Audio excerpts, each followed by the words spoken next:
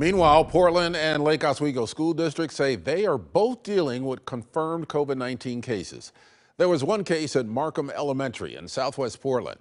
Portland Public Schools did not say if it was a student or a staff member.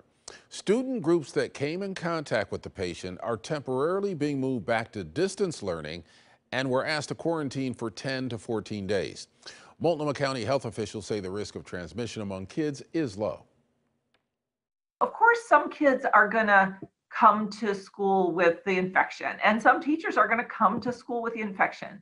But the good news is, because schools have been really ramping up to be ready to do this very carefully, the likelihood of picking it up in school has become very, very uncommon. The Lake Oswego School District says they are aware of 2 cases at Lake Ridge High and 1 case at Lake Oswego High School, but say all those cases were contracted outside of the school.